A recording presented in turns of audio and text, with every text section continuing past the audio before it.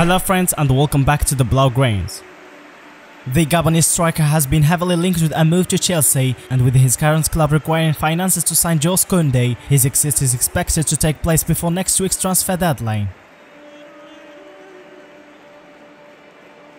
However, before waving goodbye to the Camp Nou, the 33-year-old scored a charity match against Manchester City on Wednesday night.